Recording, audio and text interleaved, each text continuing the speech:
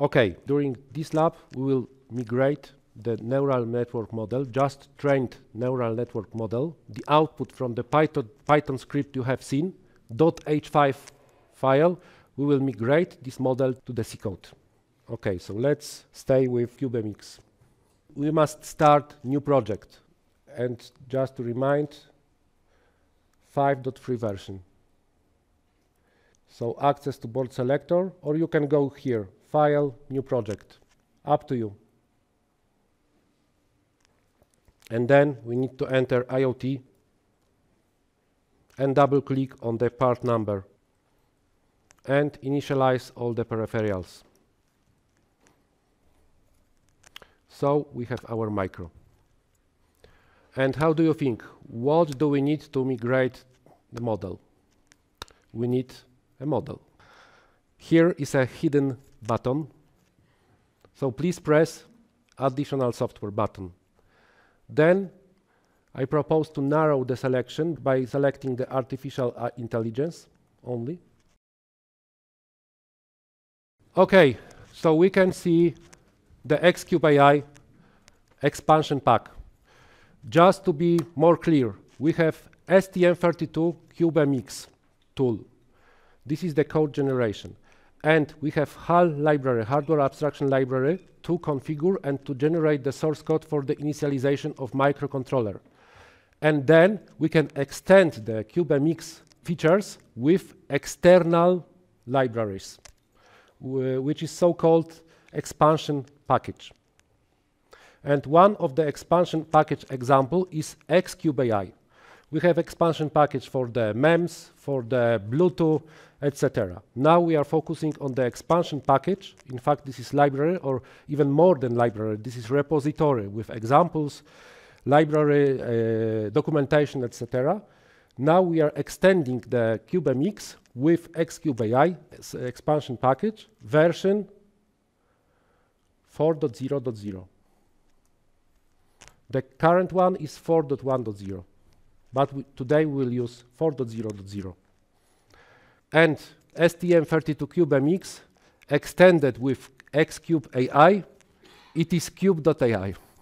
Okay, let's unroll all the items. And we have two items to select, application and core. What is core? Core is our library, our neural network library. Just to remind you, it is object format, it is object library without debug capability. Okay, so core, if we consider, I don't know, Bluetooth, core, it is equivalent of protocol stack. But protocol stack, it is only a tool. We need to put the application layer on the top, on the protocol stack, on the core. So we need to select core to activate the neural network library, our implementation of neural network algorithms, and we need to put on the top particular application. It can be your application. We'll use the ready application. We can select between 3 different applications. System performance. So this is very simple application showing the accuracy, showing the speed of inference, showing the usage of heap and stack. Very important, because the debug capability is closed. So you can use system performance application, for example, if you interact with FreeRTOS, because FreeRTOS is using the controller heap, and it is important to control the heap usage. But today, we will not use system performance. We will use validation application, because we want to validate the neural network running on the top on the real silicon with the original model running on the top of my strong processor. It means that we will get what kind of error? Relative error, not absolute error. Because we will be comparing the predictions of the fully equipped model with the full precision, with a lot of resources, running on the PC with poor model on the top of microcontroller. We just want to evaluate, we just want to know what is a drop of the accuracy of the model migrated to silicon. And in order to do this, we can compare the runtime between the migrated model and the original model. And we will get relative error. Validation. The third application, this application template, it is your case, in fact. When you would like to use CubeMX and you would like to start your custom application, you can select template application. So it will generate the template to fulfill with your source code. Of course, including the neural network library. Okay, validation and core must be selected and the version 4.0.0. So the additional item just appeared within the resources manager. Let's unroll it. And you can see that we have X-Cube-AI 4.0.0 item. So now we can configure this resource by clicking.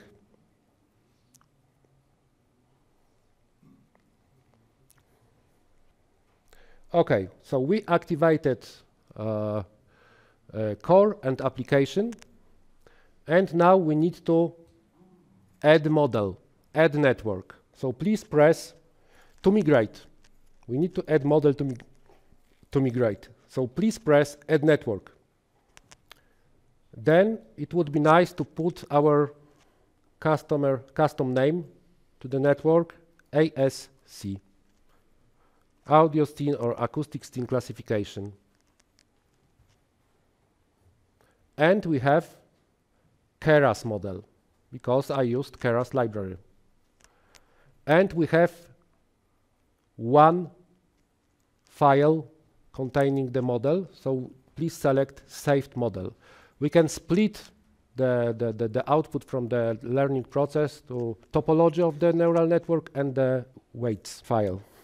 Quantized model, I will discuss it at the end of the workshop. So saved model, ASC Keras saved model. Then let's select the model, browse, and please go to the C.AI, so this is our repository, AI folder, Sensing 1 folder, Utilities, AI resources, Models, and then please select the last one, Session Keras mod 93 model.h5. Please do not select this, the first one. It is quantized model. Let's select the last one. So now we have a model to migrate, and the first step to perform is to analyze the model in front of our resources, in front of the resources of the selected MCU. Let's do this. Analyze.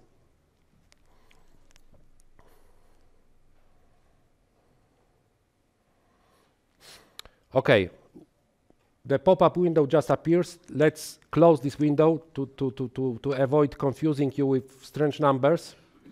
We will focus on the most important and most practical numbers. Those three values: complexity, flash occupation, and RAM occupation. Complexity, 517K of something, MACC. MACC means multiply and accumulate complexity. This is the unit, the universal metric to evaluate the complexity of the neural network model. And what is the relation to the clock cycles? There is no direct relation, but do not worry, we can say that one MACC, it is about, this is the keyword, about 9 clock cycles for the Cortex M4 and 7 clock cycles for the Cortex M7. You can find those numbers in the documentation. So you can easily calculate, you can easily evaluate the number of clock cycles needed for one inference, for one prediction. The next value is well known to all of us, flash occupation. This is quite small model, only 31 kilobytes. But on my PC I have model which occupies about 3 megabytes of flash. And what should we do in such a case? Let's imagine that we are standing in front of such a problem. Here we have 3 megabytes. What should we do?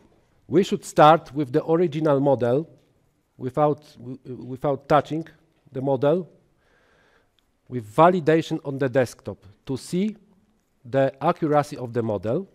So please press the validate on the desktop button. And now we are running and we are comparing two models, two runtimes. First runtime, it is the original model taken from the Python and running on the top of the Python, Keras and TensorFlow with double float precision. And on my 4-cores processor, this is our base to compare. And the second model migrated to C, which is running on the top of the C simulator here. C compiler and simulator. That's why it is so-called validate on desktop. And as a result, we will get the relative error. And the result is here. L2R, it is the relative error between the original model and migrated to C model running on the simulator. And this is, the number is quite nice because this is about 8 in power of minus 8. When the border, the threshold is 0.01. So it is okay. But this number, this border, this threshold, has been selected in, again, this is arbitrary selection. This is selection of our development team. You can select lower border to be acceptable, depends on application. Okay, let's press OK. I will explain you on the slide. Again, we have two models. The original Python, Keras, TensorFlow model on PC. And the generated C model, the migrated C model. Then we can use two different data sets. We can use random data set if we don't have custom data set, or we can use custom data set if we have. So alternative selection. Then we are feeding both models in the same time with the same data set. We are evaluating the relative error. Previously, we discussed the confusion matrix. So we had custom data set, and we were able to evaluate the absolute error because when we have custom data set, we know what we can expect. And we can use the absolute error evaluation both for the original model and for the migrated model. But relative model shows us what is the drop of the accuracy of the prediction of the inference after migration to C. Okay, but let's consider the big models. Let's imagine that here we have 3 megabytes. We just validated our model, it is okay, so the migrated model behavior is okay, the accuracy is the accuracy drop is acceptable, but we need to decrease the resources usage. We can do this using compression here. Let's select the compression factor 4. And the compression means it is again quite complex algorithm. The compression, it is weight sharing inside the dense layer. So we are not touching the convolution, we are not touching the max pooling layers. So our filtering, our feature extractors, we are touching only our brain, our dense layers. Okay, so after setting compression 4, we can analyze again.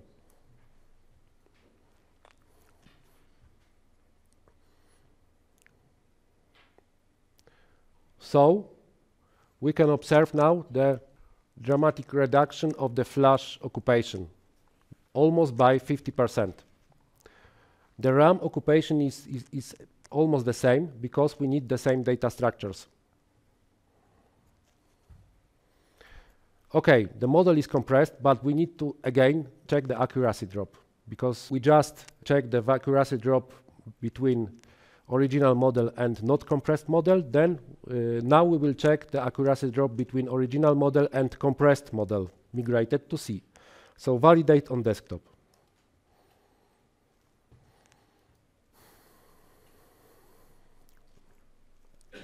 Okay, and now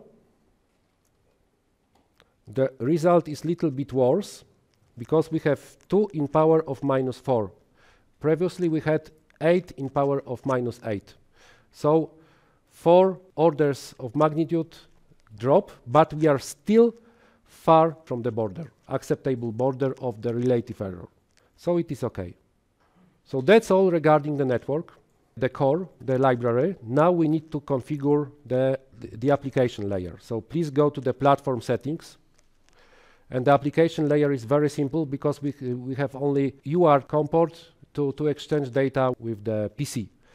So let's select USART asynchronous and USART1. We need COM port to exchange data with the PC to be able to validate the neural network accuracy on the real silicon.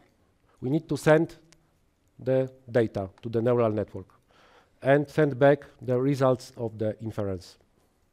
Project Manager tab.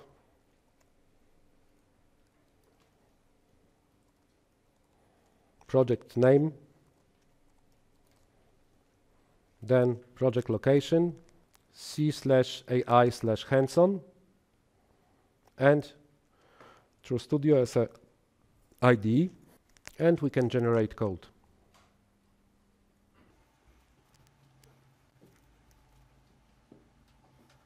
Okay, so you can open project on your PC. I need to import the project. So again, switch to TrueStudio, then File, open project from File System, Directory, and validate NN Munich. Okay, and finish. And then let's unroll the project and unroll source src folder and double click on main.c. Then double click on the asc_data.c and double click on the asc.c. This is the array which consists of the weights and biases. So in fact, all the neural network functionality is hidden behind those numbers. This is the frozen array with the coefficients of the neural networks. So we can call it as a meta program because the functionality of the neural network is hidden behind those numbers. Okay, but let's go to the main.c. The AI process call, it is only one line inside the main loop here in main.c. MX X-Cube-AI process. That's all. In asc_data.c we have weights and biases. And this is asc.c. It is our programming interface. But to see the header files, please open the asc.c, then go to the line number 23, put cursor on the asc.h, and then press F3 to open asc.h. And what we need to do to integrate the model, the semi-graded model with our application. We need input data structure, and here is the image resolution, the picture resolution. We need output data structure, and here is the number of the classes to predict. We need to allocate the resources for the neural network, so AI ASC create Then this is the complementary function to the create. Then we need to init the data structures and run the inference. That's all. So input data structure, output data structure, allocation the resources, initialization of the data structures, and running the inference. That's all. Let's build the project. This is, so please highlight the project name, then right click, properties, C++ build behavior, enable parallel build, just to speed up the building process. Okay. Then you can take a hammer or you can just press debug icon and it is building. Please do not care about warnings because this is related to GCC compiler.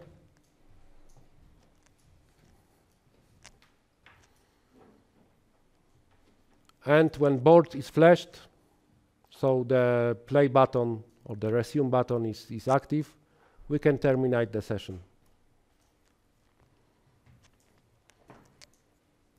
And then we can open terminal. The parameters of the communication are 115 kilobits per second. Okay. And we need to press black button. And the action to perform is described here.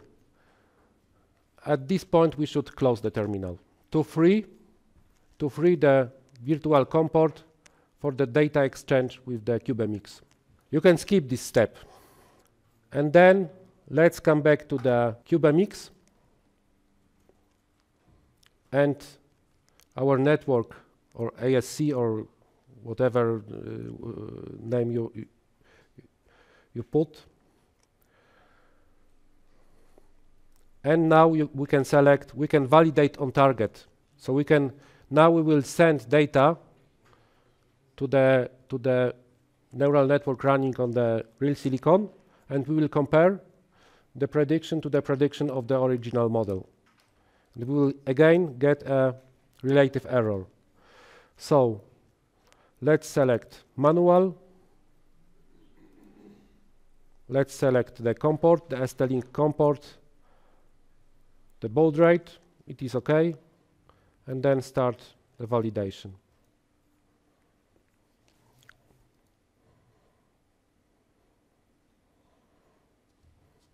So it is only 114 pictures to validate. And we can see the accuracy is almost the same, 1.9 in power of -4, like during the running the network on the top of the simulator, C simulator. So our neural network model running on the silicon is okay. This is the conclusion. You can ask, okay, it is nice to validate the network, but how to update my application with the new model? We just need to exchange 4 files. We need to exchange the file containing the weights and biases and companion.h file, the companion header file, and we need to extend the programming interface, so asc.c and companion.h file. So we need to be Windows Explorer experts. That's all.